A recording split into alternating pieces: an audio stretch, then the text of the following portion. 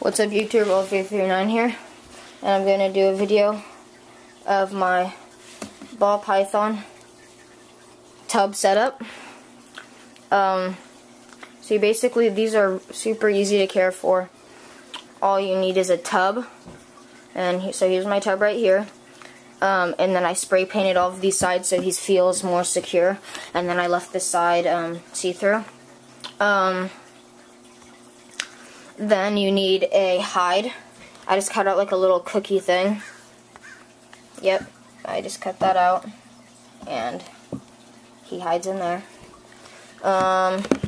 It's pretty big. Yeah. And then here's this water bowl, and I keep that on the warm side so it kind of adds to the humidity. Oh, and I have a 10-gallon heater underneath here.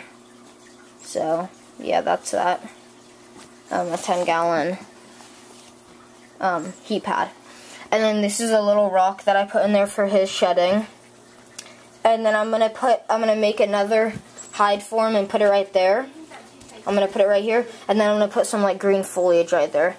But you don't need that right now. For ball pythons, their humidity should be at around 60%, and their heat should be at around 90. Their heat should be at around 90 degrees. And yeah, they're pretty easy to care for. Feed them like a mice when they're juveniles, like once a month or once every 2 weeks, and then yeah, they're really.